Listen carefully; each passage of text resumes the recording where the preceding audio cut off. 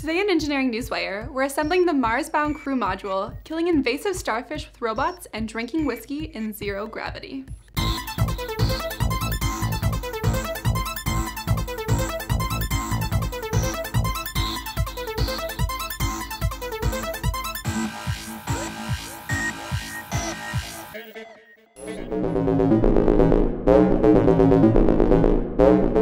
As part of an ongoing story that has reinvigorated cultural interest in space, NASA is another step closer to sending astronauts to Mars. On Saturday, engineers at NASA's Michoud assembly facility in New Orleans welded together the first two segments of the Orion crew module that will fly atop NASA's Space Launch System rocket destined for the Red Planet.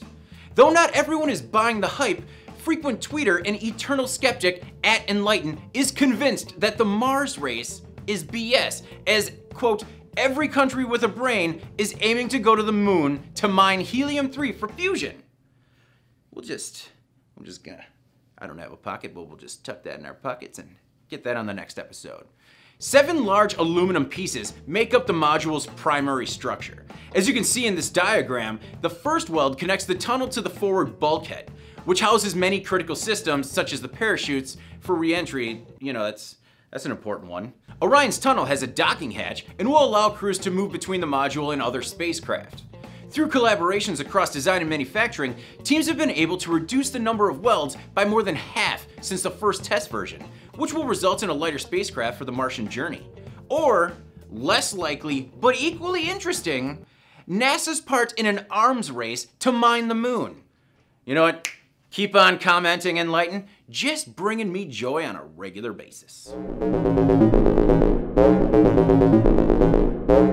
Have you ever had to drink whiskey out of a plastic bag with a straw?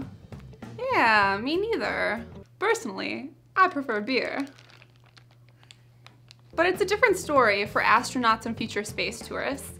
Sometimes you just want to sip whiskey in zero gravity. Thankfully, Scottish distiller Ballantine's commissioned an open space agency to create a zero-gravity whiskey glass. For a year, the team studied how whiskey behaves in zero gravity. The team then tested prototype glasses using the Zarm drop tower in Bremen, Germany to simulate weightlessness. The final product is actually made from 3D printed plastic and is simply called Space Glass. It has a rose gold plated spiral convex base plate, which creates surface tension to hold the whiskey down in a reservoir at the bottom of the glass. Included in the base is a 10-kilogram pole magnet that anchors it to a metallic microgravity bar. Up the side of the dome glass is a helix with a small channel. It picks up the whiskey and capillary action pulls it up to a gold mouthpiece on the brim. The mouthpiece slightly cools each sip and helps avoid the undesirable taste of drinking out of plastic.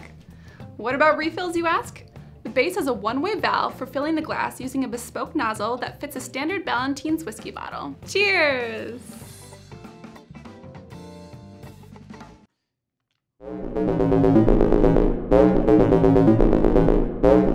Crown of Thorns starfish is one of the biggest threats to the Great Barrier Reef. They eat coral. So to help combat the deadly starfish, researchers have developed a new robotic system called COTSbot. The COTSbot is a proof-of-concept robotic system that combines ongoing research into image-based starfish detection, robotic vision, manipulator control, and shallow water autonomous underwater vehicle design. The system also uses machine learning to achieve a detection performance of more than 99%. The vehicle itself can operate for more than 6 hours at a time at a maximum depth of 100 meters, with the ability to hover briefly, which is necessary because after navigating the reef and detecting the invasive starfish, the COTSbot stops to inject a biological agent that kills it, before moving on to its next victim. Do you have story ideas? Comment below and we'll cover them in an upcoming episode. For the PD&D channel, I'm Kaylee Duffy, and this has been your Engineering Newswire.